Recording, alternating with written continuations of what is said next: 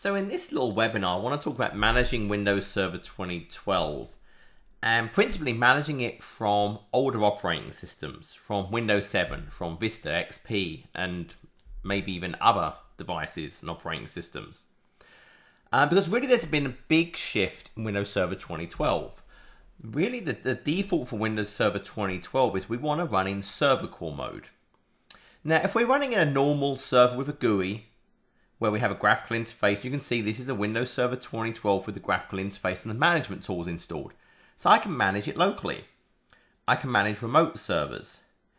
But if I actually go with the best practices, the defaults, I will actually end up with server core. Well, I don't have a server manager. I don't have MMC. I can't manage it graphically locally anymore. I have to manage it remotely. Now certainly I could manage it from a server, but what's actually out there is the remote server administration tools, which enables me from a Windows 8 box. You can see I've got it here. I can download these remote server administration tools for Windows 8, and it allows me to manage Windows Server 2012 from a Windows 8 client. So if I look at my start screen, you notice I've got Server Manager. I can have Active Directory Administrative Center. I have other things available to me. So now from a Windows 8 client, I can remotely manage all of my Windows 2012 servers. And my Windows 2008, my Windows 2008 R2, providing those boxes, have actually got the Windows Management Framework 3.0 installed. So from this one Windows 8 server manager that's part of RSAT, I can manage Windows Server 2012, 2008 R2, and 2008 all remotely. You can see I've got 2008 R2 box here, and then the rest of them are all 2012s. But what's happening is, well, people are like, well, I've not rolled out Windows 8 yet. I'm not ready for Windows 8. Can I run these on Windows 7? And you can't. The RSAT for Windows 2012 only runs on Windows 8. In the same way, the RSAT for Windows 2008 R2 only ran on Windows 7. The RSAT for Windows 2008 was only available for Vista. And then if you look at 2003, it was available for Windows XP. So it's always the sort of the client equivalent version is what the RSAT is available for. But we do have this scenario where you have clients that maybe don't even want to roll out Windows 8 even for the IT teams yet. And so what do? So one option is you stand up a Windows 2012 remote desktop session host and administrators just connect in and get a full desktop. Then they could install all the remote server administration tools they need. Because this is a 2012 box. Even if I have hardly any roles or features installed on this, from this server I can go in and add all of the administration tools for all of the other features. So I could make every administration tool for all the different components available on this one server. And obviously, if I'm using this for more than 2 admins, then I would need to install the remote desktop session host. I would have to have RDS CALs, but I might only have 5, 10, 20 administrators. It's not a huge overhead. But that's fairly inconvenient. I don't want to have to remote into a separate desktop. So one of the great things we have in 2012 is this easy ability to quickly stand up application publishing. Actually, so I'm going to use Remote Desktop Services installation. I'm going to do a quick start. So it's going to install a web portal, connection broker, and the session host on this single box. I want to do a session-based deployment. Do it to this local box. It's going to do a few quick checks. And I can hit deploy. So I'm going to say restart automatically. And so with app publishing, what happens is from the end client, well, they don't see a complete desktop. They just see that particular application. So actually let this finish, then we'll come back to it. So the reboot happened, the setup finished, and now it gives me a website. So at this point right now, I can actually go to my Windows 7 box and type in that URL.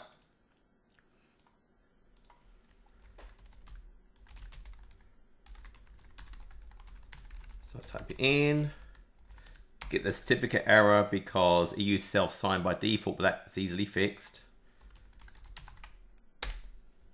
And there, by default, it published 3 applications, Calculator, Paint, and WordPad. So if I write Paint, what's actually happening behind the scenes is that's triggering and running on the remote machine. So although it looks like it's fully integrated with my local desktop, this is actually running if I look at Task Manager, as part of MSTSC. So this Paint is actually running remotely. So Paint's not really the goal of what we want to do here, but I can easily add other applications to that. So if I jump over to that box and go to Remote Desktop Services, so just connecting in, there we go. It created a default sort of quick start collection. And within there, they're the programs it published by default, but I can just do publish additional program. And just quickly for this example, I'll just add Server Manager. Publish. So now what will happen is I now have Server Manager available as a published application. So if I jump back to that Windows 7 box and refresh, now there's Server Manager. So that's a lot more useful. So now on my Windows 7 box, I have Server Manager.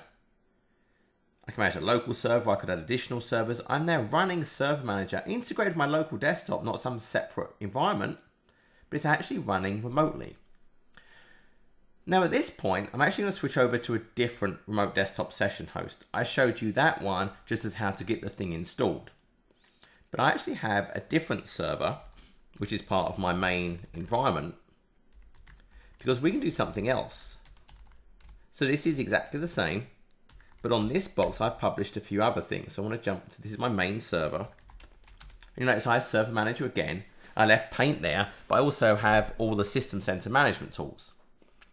So I could, as the user or the administrator, click each one of these, go to the website every single time. That's really a lot of work.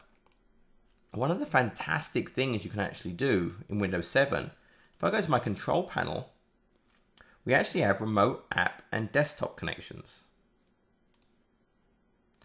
And what you'll see is currently it's not got any configured. But what you can do very, very easily is actually give it effectively that same website I go to. So it's name your server /rdweb/feed/webfeed.aspx.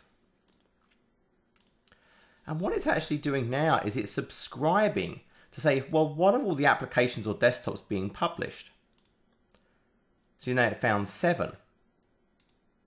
If I now, I don't have to go to this web portal. If I just click my start menu, all programs, remote app and desktop connections, they're now just published to my start screen. And as new ones are published to the website, they will appear on my start screen.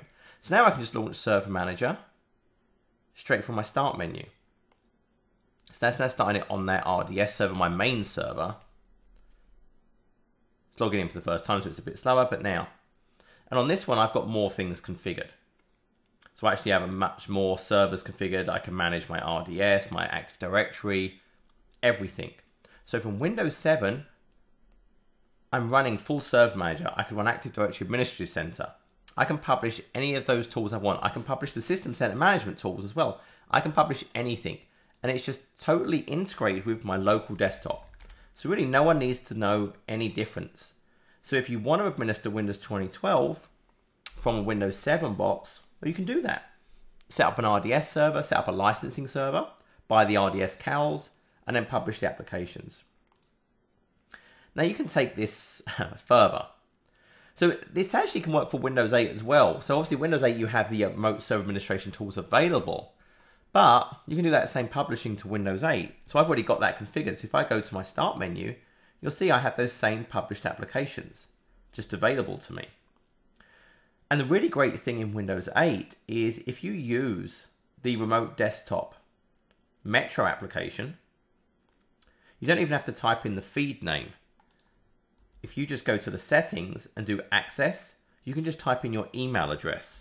So john@saviltech.net. That's all you have to do. It will find the feed for you. So I've already got this set up. This is why it's erroring. But that's all you would do the first time. Now, all that's doing behind the scenes is it's a DNS entry. That's it. There's nothing special. So to use that email, all you have to do is in DNS, let me just fire up my DNS tool. in the zone, you create an MS RADC text record, so it's in the root, so savviltech.net _ MSRADC, and you type in that feed URL. You don't type in webfeed.aspx at the end, it's just the name /rdweb/feed, that's it. So when you type in your email address, what's really happening behind the scenes is it's just doing an NS lookup in DNS for this record, _MSRDAC of your domain name. And that's it. But now I am publishing these, you can go even further back. So Windows XP.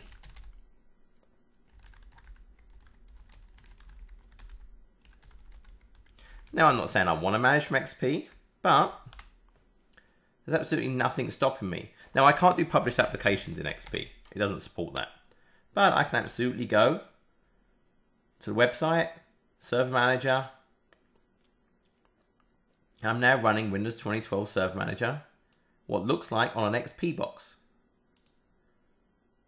And I have exactly the same capability, the same performance.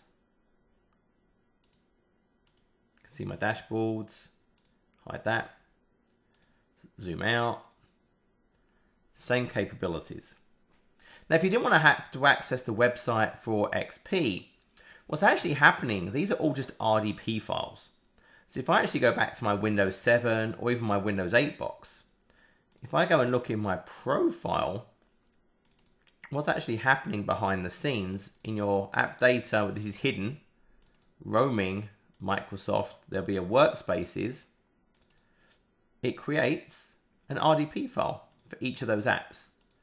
So I could always just subscribe on like my Windows 7 or one desktop and then cut and paste these RDP files and put them anywhere I want.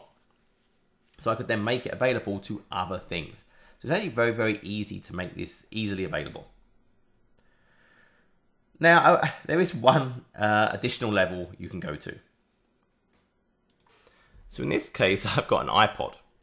And there are RDP clients for iPods. There are RDP clients for Android. So it's always funny. So people say, hey, I have iPads, iOS devices, Androids, so I can't use Microsoft's remote desktop services. I have to use a third party like Citrix or something else. That's not the case. You can get RDP clients for these platforms. So if I just launch into this, what you can actually see, let me just zoom this out a little bit. There we go. So this application, this can do that same web feed. In its extensions, I can actually configure an RD web, which is what I've done. So it's actually using that same feed that I could use for my Windows 7 boxes. So from this iOS device, I can run Server Manager.